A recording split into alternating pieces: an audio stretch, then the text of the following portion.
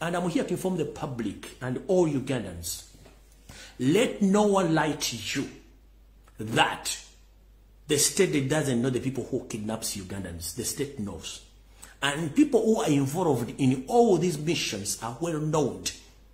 And all those people who came from Bush with Museveni, they are still working with him. Although they think that they are side, that they don't support him. They work together at night and they sit, they plan each and everything. The likes of Tumukunde, the likes of Besigye, Muntu, Kayihura, and David Sejusa, they are working hand in hand with the State House to plan each and everything. Abantu bonna bava neyo Serimusiko, omuli Tumukunde, David Sejusa, omuli Kayihura, bonna bakyakola bapulaning ebintu bino byonna. Era bino ebyokuwamba n'okutta abantu ku police. Tumukunde master planner, era ya planting obuyekera bonna mu ggwanga ng'abikola za sitegera. Ne wiche wede balina meeting enda munkekere kapeeka nga batudde ku designinga bintu bino. So go and fool your mother and your grandkids, but not we Ugandans.